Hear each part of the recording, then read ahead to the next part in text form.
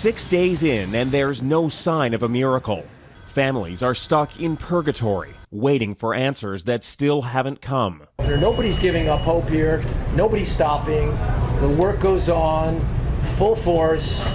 These are real people. These are, my neighbors. And Montreal-born trauma surgeon Dr. Howard Lieberman has been working on the pile since Thursday. We're going 24/7. No one is stopping. With 149 people still missing, including 4 Canadians, the most difficult moments have come when families have been brought to the site. When you're down there and you hear the sounds, you smell the smells, and you see with your own eyes in real life what it looks like, a lot of things become a lot clearer. Just outside the perimeter, we met Fernanda Figueiredo.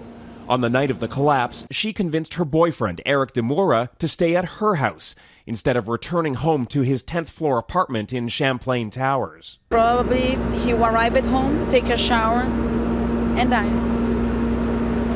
It was a miracle. For families of the missing and for survivors, grief and shock are tinged with anger. How one building can go down like that? Like a bomb, looks like a bomb.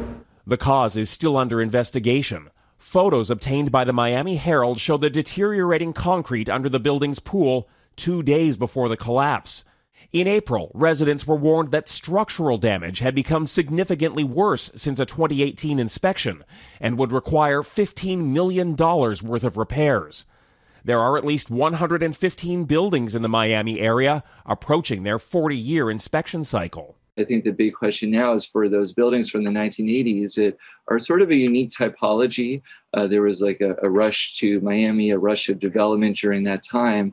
Development that included the now collapsed Champlain Towers, where each day of digging through the rubble reveals only heartache. When we talk about the 3 million pounds of debris that have been removed, it's actually being hauled away in dump trucks under police escort. They move down these streets in convoys. They're headed to a warehouse where that debris can be subjected to forensic analysis in hopes of finding out what caused the collapse. Donna? So much work to do. Jackson Proskow in Surfside, Florida. Thanks.